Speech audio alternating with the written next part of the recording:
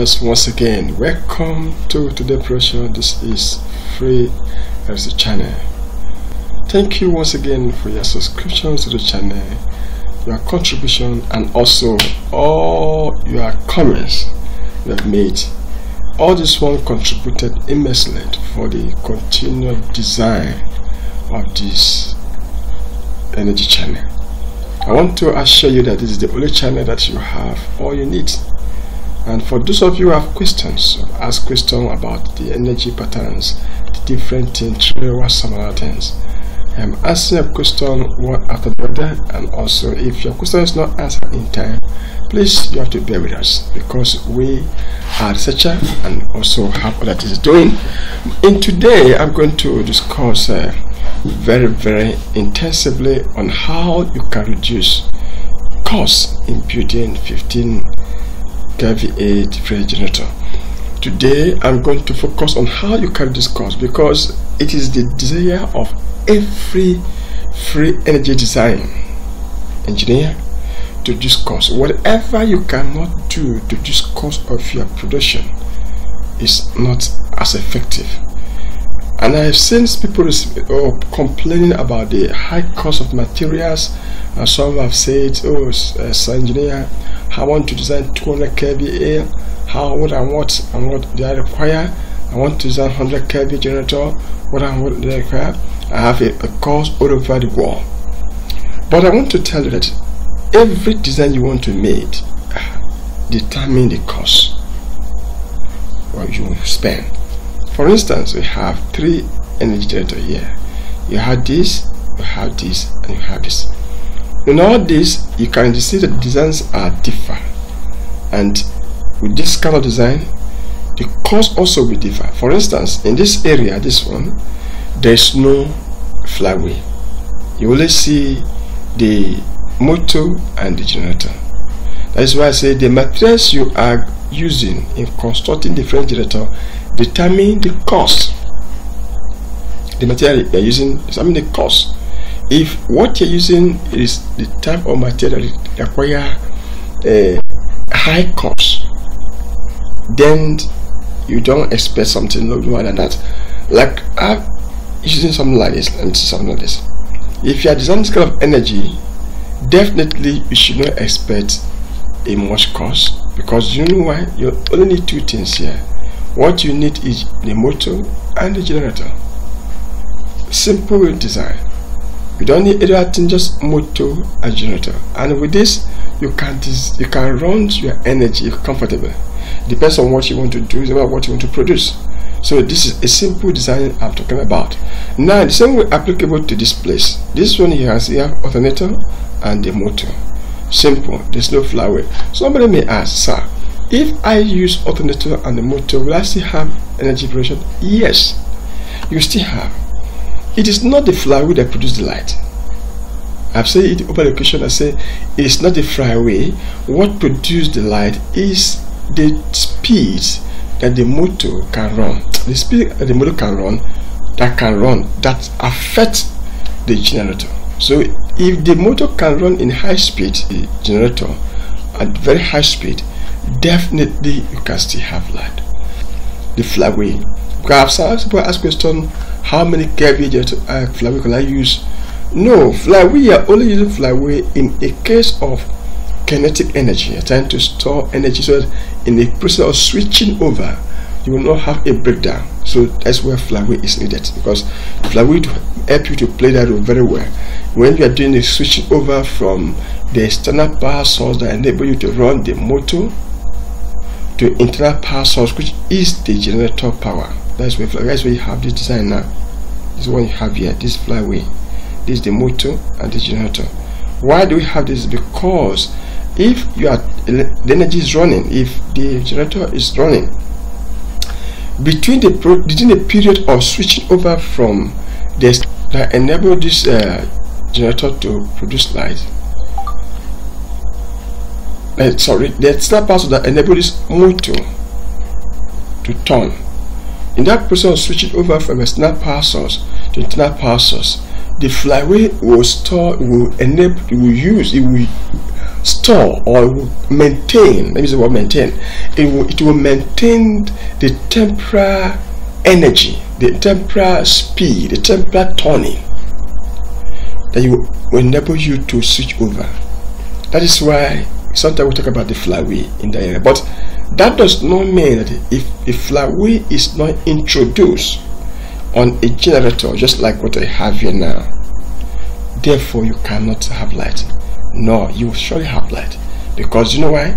If this generator is being plugged in the power source that enables you to spin this generator, and maybe in a configuration way over, definitely there will be light. Because what we require mostly in light generation is just two things. You need the motor and the alternator. These are the two basic things you will need if you want to produce light. Two basic things. Every other thing is just a complementary, just complement the generator. For instance, the bed just complement. It enables you just to join the two things together, just like what I have here now. This one, you see the bed, it just complement. It just enables this and this to join. But in the case where I can join this motor and this one without the bed, the motor can still run. The generator can still produce light, because it's not the bed that made the light possible, but it is the ability for this alternator to rotate that make light produces. So that is where I'm trying to talk about. So for you to reduce cost, you must cut down the materials used. You must what? Cut down your materials. And for you to do that, you must consider three things. Number one, you must consider the alternator use. The alternator. The size of the alternator is very important, because if you are going for 200 kV, somebody sent me a text a few days ago to say, engineer, I want to produce 500 kV generator. How much the cost? 500 kVA generator is not just simple, and you don't expect little cost. You are almost producing half megawatts, so you expect a high cost. I have asked, why don't you go for something smaller first? Go for 150 and 20 first. Why do you go for 500 kVA? It's a very high generator and it will require a high cost. And most of the time, people don't even try little things first before they move bigger. Just go ahead and be bigger things when you know they can do small things. So you first of all start from small. Get the experience you need, the corrections you need to make on the way of a construction. Then you go to bigger. So the alternator is also matters a lot. For instance, now you can see the alternator now. This is a little alternator, but I think it's one of the smallest. The cost of this alternator now, it would not be as high as this one I have here. The cost of purchase, the cost of everything will not be as high as this one, because look at this one is big, and therefore the cost will be high. So if you are going for alternator, you must also consider the cost. If you are going to buy alternator, you consider the cost of the alternator. Then secondly, you are going to cover the motor size. The motor size also matters a lot. If you are going for new motor, you're going for Belgian motor, you're going for China motor, all this, and one made for copper, the cost also differs. So somebody will ask, which one do you recommend? I recommend all. Yes. I recommend what? All. Depend on which one your powers can carry, depend on which you can be able to fund. I don't give people an estimate of what you can be able to do. I always advise, start with what you have. Start with the little money you have. So that if your design energy, it's just better for you to start with what you have, then you grow with it, than for you to just say, okay, I want to build 500 kV generator when you don't have the money, resources to do it. Because building energy requires money. You can't just go out, this material can't just come from heaven. You must surely buy them if you're able to supply them. So start with what you have. Go for the one you can afford, the motor you can afford. Go for the alternative you can afford, and then the flyway, as I say, is optional. if you don't have the money for flywheel, then change the pattern. You have different pattern of energy generator, because somebody asks what kind of solar flywheel can use, what kind of pattern. You can use any pattern, any one that is fit for you. You can use it. You must not necessarily copy that person's pattern. Most important is that the light is being produced. We have different vehicles pattern. We have Mercedes, their own pattern of design. We have Toyota different design pattern. We have also the Ford different pattern. We have BMW different pattern. So all these vehicles have different, but what means that they all move. So what am I trying to say? You can choose your own pattern. Yes, you can choose your own pattern. I see different patterns of energy design in the YouTube, but you can also use your own pattern, the one that fits you. You want that you know that you can be able to afford. You have to take less cost. So if you're choosing your pattern, choose the one you can be able to afford. Then that is a way you can cut down the cost of your production. Because if you go for a pattern that is too costly, that requires a lot of materials and a lot of equipment to buy, definitely it will affect the cost. So you go for a pattern.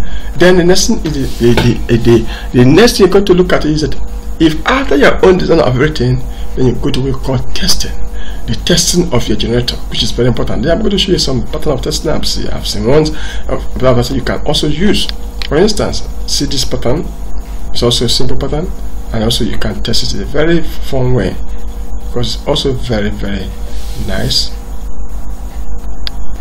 You can see this pattern. Though if you don't have money for this pattern, if you don't have money for this, you don't stop yourself. Go for another cheaper one. You don't have the money to design this kind of pattern of energy system, you can go for what? The cheaper one. You must not only go for this big one, you must also go for the one you can afford, because these are all different patterns. The one you can afford, you can use that one for your energy design. I always advise go for what you can afford. So this is a pattern. You can see it. This design is a big complex, a big something bigger, because it requires flywheel, it required the motor generator, and also the base. When I look at it, for me is a bit complex anyway, because but it depends on what you want to do, and also depend on what you want the generator to do. Because if you see this one, you use it for both welding and other thing, and welding requires a lot of high voltage consumption rate, so use it for welding. But you can go for something that you know that you can use it for your house consumption. Simple design, simple design. Must not go for something that is very high. So to cut down your cost of operation, to cut down all the cost of what you want to do, so you go for something that is easier for you. I advise you, please don't go for what you cannot use, cannot be able to produce. Many people like to go for big things, but they can't do small things.